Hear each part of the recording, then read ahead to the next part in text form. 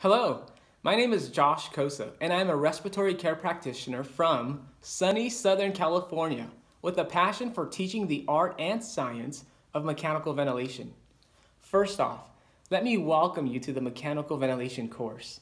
In this course, I will teach you my tips and tricks on how to start your patients on mechanical ventilation and how to optimize those settings once they're on it, and how to wean them when it's no longer necessary.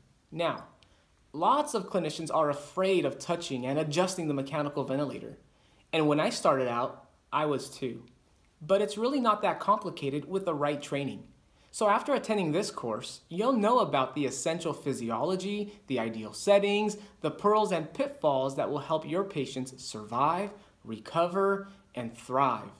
In this course, we'll cover the need for mechanical ventilation, the modes of mechanical ventilation, and the art of adjusting the mechanical ventilator to your patient's needs. We will also discuss several methods of weaning that you'll be able to apply immediately. So this course is perfect for beginners with little to no prior mechanical ventilation training. And it's also ideal for those who are already experienced and who just want to brush up their skills in fine-tuning the ventilator. So, whether you're a student in need of fresh supplemental material to help you in your studies, or a licensed clinician zoning in on several key concepts to help you in your practice, this mechanical ventilation course will prove to be a significant help. So this course is broken into 5 chapters. Chapter 1 covers the what and why of mechanical ventilation, as well as initial settings and initial modifications.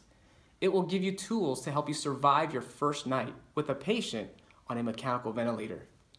Chapter 2 introduces us to the essential monitoring parameters that will then help us fine-tune ventilator settings in patients with an obstructive airway disease. In Chapter 3, you'll be introduced to the mechanical ventilation strategies currently implemented to help protect the lungs in ARDS patients. Chapter 4 addresses the screening and the weaning strategies to help us assess for extubation. And lastly, Chapter 5 is a special considerations chapter that is unique to upper airway swelling and neuromuscular weakness. Each chapter comes with a quiz and case scenario that will help you internalize and solidify your newfound skills and knowledge. So that's 5 chapters, over 30 dynamic, easy to follow lessons, and one goal: learning the essentials of mechanical ventilation. I spent years learning and teaching mechanical ventilation.